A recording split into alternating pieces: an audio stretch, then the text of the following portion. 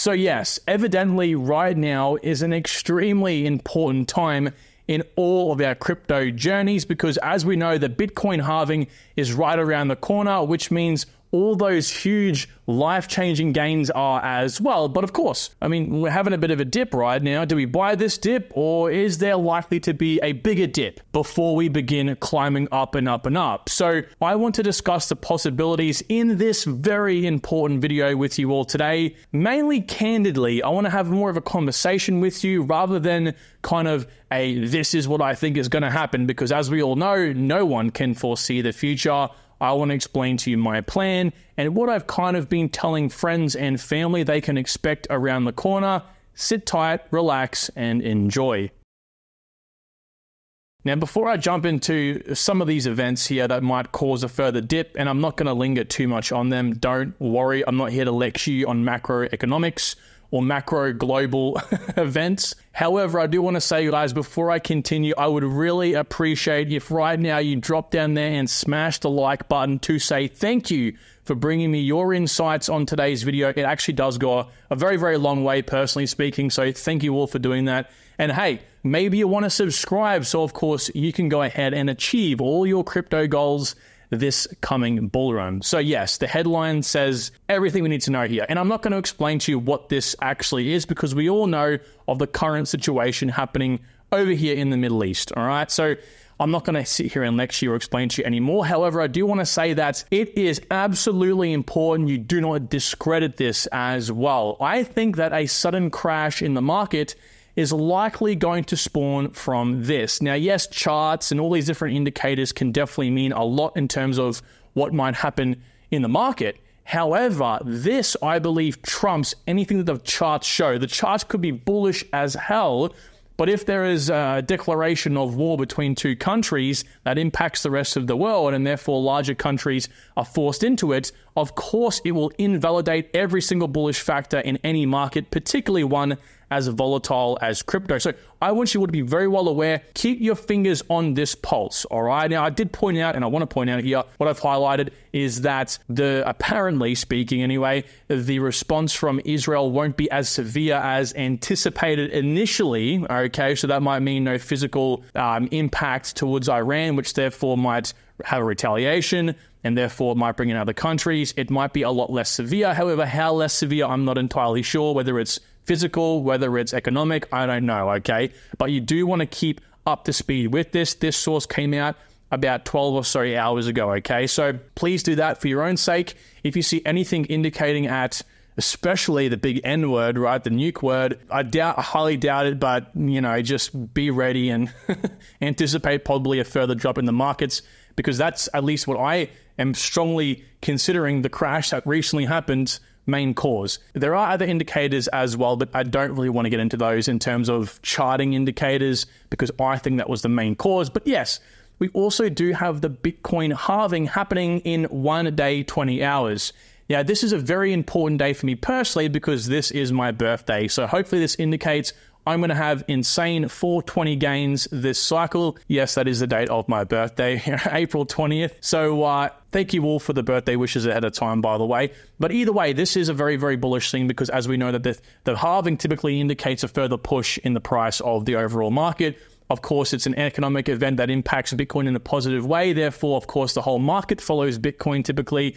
And therefore, of course, people will have that vote of confidence. I do want to say, though, ever since this crash recently, there was about half of the total Bitcoin held in the grayscale ETFs diminish, right? It literally halved. So this just goes to show something I've been telling people for a while now, is while these ETFs are out and about, the first thing people are going to sell in a time of, again, bad news like what's happening right now, the first thing they'll sell is the most volatile asset or assets, that being, of course, Bitcoin. It does not matter if it's held in an ETF. It doesn't matter where it currently is. If they can get that funds out, they will try to, okay? So while these ETFs are a big positive boost for the overall market, they can also, fall along that support level as well, alrighty, because people will pull out if they fear the worst. So that is exactly why you need to be aware of these larger events and not so much count on the fact that, Bitcoin ETFs are going to bring the whole market up or bring Bitcoin up entirely. Yes, they are definitely helping this time around, but it is not the be all and end all. So what's to come around the corner? To answer the question, should we buy, should we sell, or should we wait? Well, I'm going to take you through a couple things momentarily here. Risk to reward indicators, and also kind of a DCA plan that I've been recently doing with my own projects at the current time to remove risk entirely and to boost my rewards. And I'll tell you that momentarily here. But to, answer the question at face value, what do I think is going to happen? Well, I actually do anticipate possibly a slight push, and then a crash. That or a slight consolidation period and then a crash. I don't think we'll consolidate then move up and stay up. I think we'll actually pull down a little bit further from this point in time. There is a lot of support right now, roughly speaking, around this point in time for Bitcoin. However, there are definitely concerns that we do fall lower. Either way, I think the smartest thing for anyone to do in the most non-financial way possible is to dollar cost average. You've heard it a million bloody times, and I know because I've heard it too, and I still sometimes ignore the DCA signal, and it's not really a signal, it's a way of life, alrighty? So basically, I've been talking with Mark, right, my 2IC here for quite a bit here. You guys have seen Mark on the channel. He will be coming on here more often, and he follows really, really good DCA plans and structures, right? He doesn't care what's happening as long as the price he DCAs in at is a price he still deems to be able to hit his multiples. And that's what I really want you to take home from here. Once you have your goals set, once that concrete ceiling is placed, basically it doesn't matter as long as you buy at a price that will still be able to hit that goal. And what I'm sort of saying here is if you invest $10,000 today, your goal is 1 million, that's 100x for example. As long as you know you buying into that project at that price will still allow you to achieve 100x, then it makes the most amount of sense to dollar cost average, And at the current prices, I would assume, depending on what category you're investing in and how many multiples you want, now is a bloody good time to DCA. In saying that, you don't want to DCA too heavy. I catch myself out time and time again wanting to go 100% in, right? Bang, straight away, because I think this is going to be a fantastic time to just get all my entries in. And what typically happens more often than not, sometimes I get lucky and it goes up from there, but more often than not, I get caught out because it goes lower and lower and I want to invest more capital. So taking this out of Mark's book, he likes to follow a 30-30-20-20 DCA plan, or more aggressively, a 40-40-20 plan. And what that means is you invest 30%, 30%, 20%, 20%, or 40%, 40%, 20%. One of those two combinations. You can even go as heavy as 50%, 50% at a given time. But again, non-financially, I think you really shouldn't be going 50-50. Again, non-financially, do whatever you want. But I think to remove risk entirely, again, if you're buying at a level that will still achieve your goals for that coin, your overall targets, well, then I think staggering those dollar cost averages out now is particularly important than anything else. As I said, there could be a sudden change of events here that could allow us to go a lot lower. Again, we're on support in some of these charts, but we're also indicating here that a black swan might, prosper, might come up, alrighty? So I think taking all these, macro factors on board, that would be the thing that I would not suggest you do. That's what I'm doing, so you can take that information on board yourself. And it all comes down to risk and reward, alrighty? Because this is something that traders always use. This is like the bread and butter, of what a trader needs to know in order to be profitable. Because if you take a trade that is always in your favor in terms of risk and reward, you will eventually win, so long as the parameters are correct on the back end of things. But yes, most time if you hit a trade that is very favorable to you, you might lose some, but the amount you win should be far greater, alrighty? All the upside should be greater in that sense. So we try to use this in investing as well to allow us, like in the CCA plan, given these macro events, to come out on top, alrighty? So you might get in that first 30%, second 30% that you might allocate to dollar cost averaging into a single project. I'll give you an example here with ICP for me here in a second. And then, of course, what can you do, right? If the market goes up, well, at least you're in the project. Maybe if it has a crash sometime in the future, you can begin DCAing. that's okay. Worst case, it goes lower and then you bring the average down even more, okay? So it's a win-win in that sense. But here's the interesting thing, right?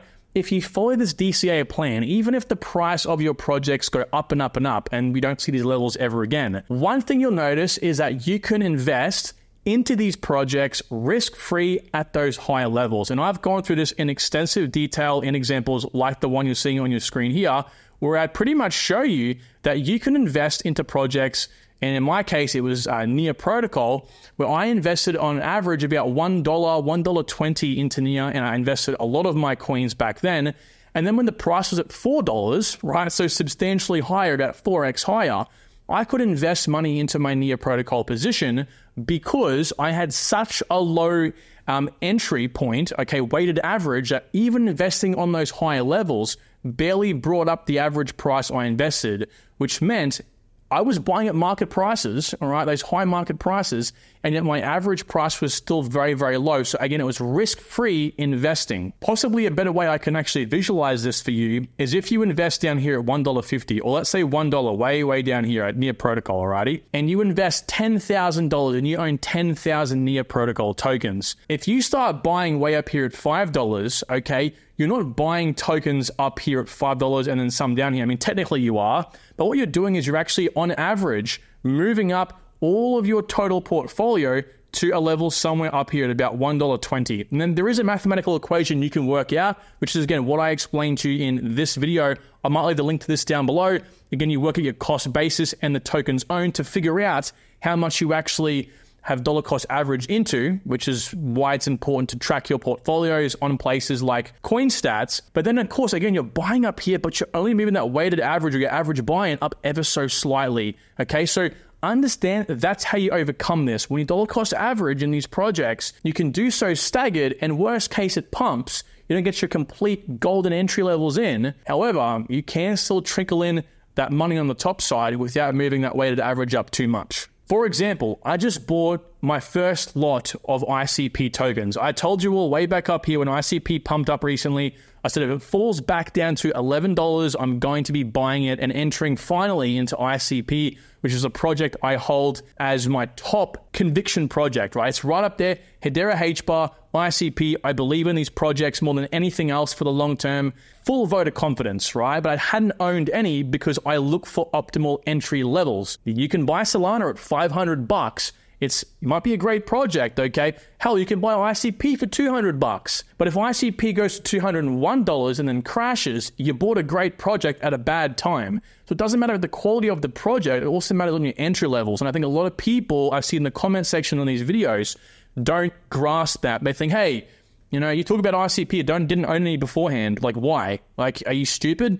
But no. All right, it comes down to your entry levels. You have to achieve your goals with these coins. If I bought, ICP at $18, for example, and let's say it never went, further down from that point, let's say it kept going up, I'm not going to achieve my multiple. So why would I do that, even if it was somewhat of a local low? Alrighty.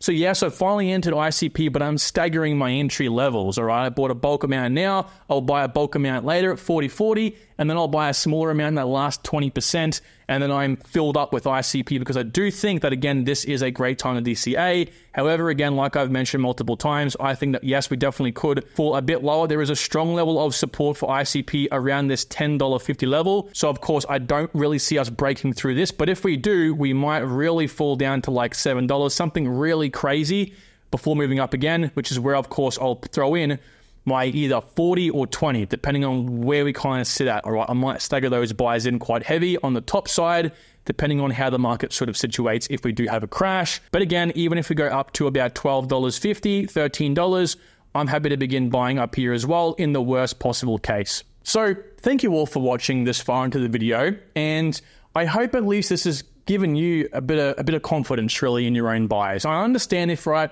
you're fully in the market, you've got no more cash to invest.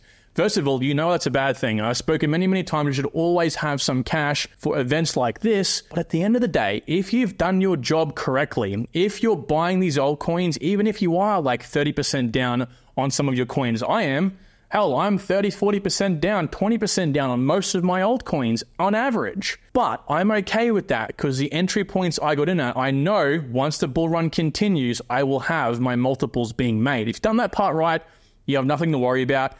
If you blindly invested and you're panicking right now, you have come to realize a very valuable lesson, which is you always need to make sure when you buy a project, you know from that buy price, you are going to achieve your goal. If you're just buying because of FOMO and that's it, well, you're feeling the side effects of FOMO. You're feeling fear, alrighty? It's a valuable lesson, guys. Don't ever go without not learning something in this market. There's always something for everyone to learn, alrighty? Thank you all. Talk to you all soon. Take good care. Bye.